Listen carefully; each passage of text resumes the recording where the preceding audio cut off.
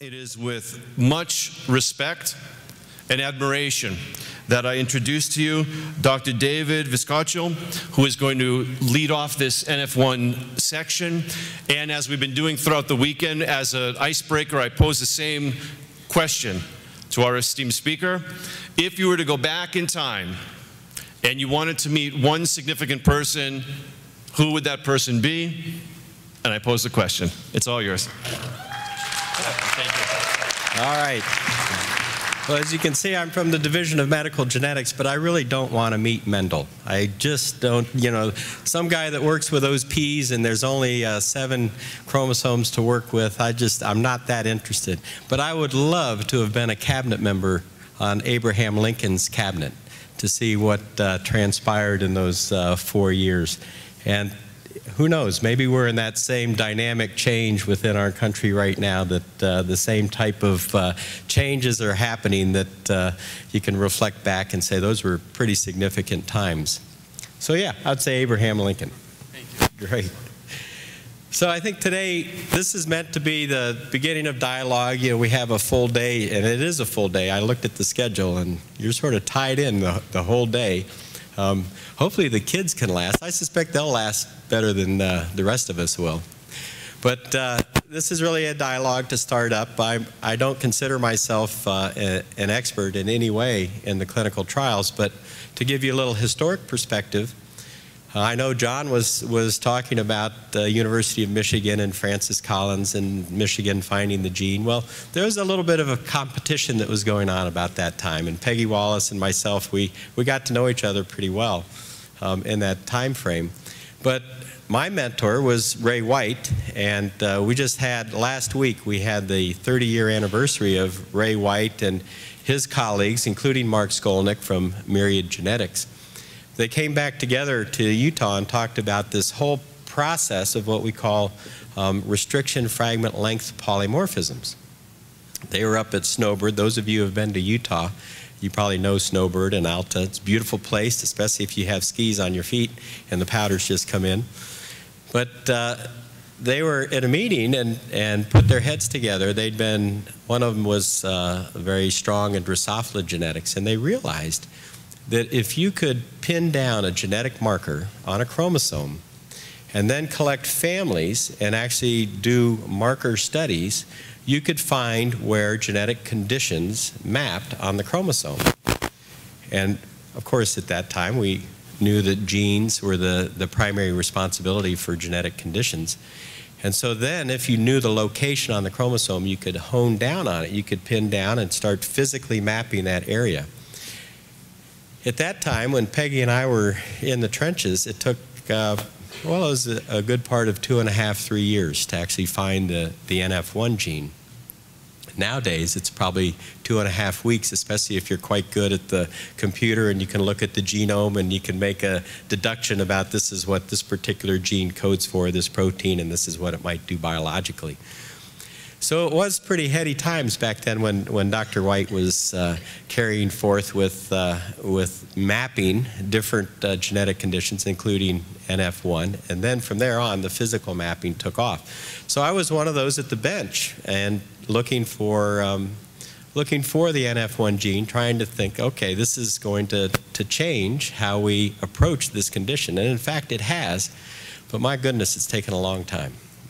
That gene was identified in 1991, and it's taken us now, we're 20 years into it, where we're now, I believe, starting to do logical clinical trials, where we recognize the biochemical pathway, we feel like we're not doing harm by just subjecting someone to any drug that comes along, and I think you heard from Dr. Korf last night that it's really targeted now. We really have a targeted approach, and I think you'll hear from Tina as well on Dr. Raza on the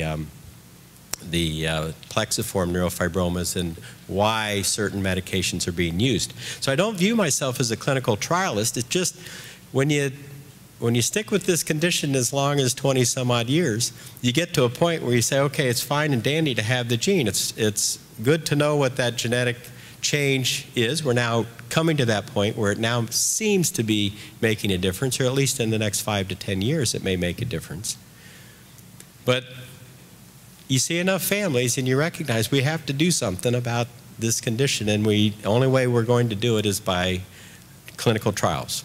And so my role, what Tracy Ann asked me to talk about today, is the clinical trials, at least the experience that I have, and I'm only going to provide you an overview.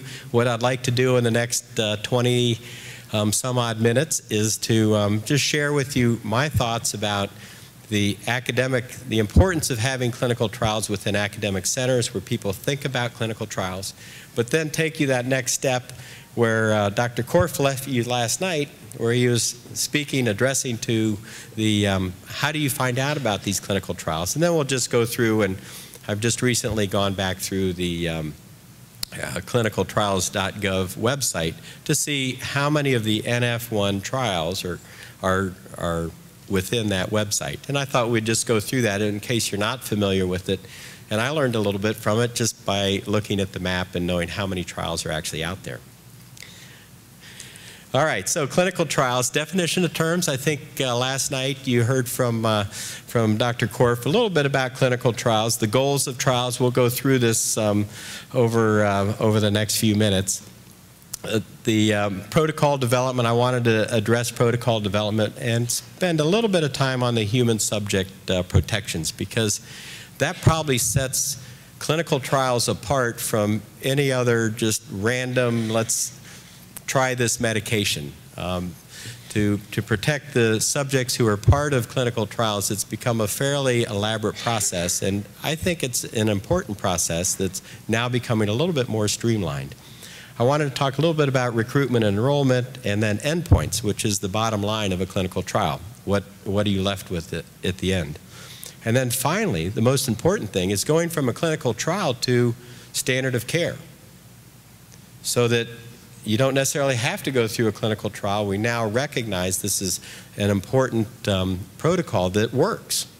And then it becomes useful in not just academic centers, but hopefully it could even tie in with other centers. But generally, these kind of protocols really are best handled, I think, in an academic center. And most academic centers now are linked with the CTF sponsored NF clinics. So that's one thing that's happened in the last few years, is that the organization is now in place. We just need to take it forward, and the clinical trials, results of clinical trials, and application of standard of care or guidelines for care is what we're really shooting for. Okay, so what is a clinical trial? This is the definition that comes from clinicaltrials.gov. I think Dr. Korf presented it last night. So it's studies on human beings that follow a predefined protocol, and that's the key thing, is defining what that protocol is even before you start. So there's treatment, prevention, diagnostic protocols, there's screening protocols, and even quality of life, where there's really, you're just getting feedback from the families without any intervention whatsoever. So you've heard about these phased trials, and primarily we're in the phase 1, phase 2 trials. Once you've shown something's effective, then you can move on to larger groups of people to confirm the effectiveness. Now, this is probably something that we won't be moving on to, just because there's not that many individuals with NF1 who have a particular manifestation that allows you to get that kind of large information. We're talking about hundreds and even thousands of people sometimes when you go from phase 3 to phase 4 trials. Especially the phase 4, where you're looking at post-marketing studies, and that's driven by other needs than what our clinics have. So the goals of trials, I think, primarily are to come up with a better protocol, a better treatment, more effective, less risky. And nowadays, you have to think about expense. Even though the caps are going to go up for how much treatment can somebody have in their lifetime. It was, I think, $1 million and $2 million, and now it'll probably be climbing up so that there won't be these caps on your lifetime insured coverage.